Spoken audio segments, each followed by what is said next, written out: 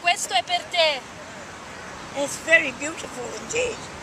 It's a beautiful sculpture, and I'm very happy to be honored for this beautiful film that Ali and Asmat made, and it shows many sides of me, and I hope people will understand a little kind of work we do and how it is hard and how it is good.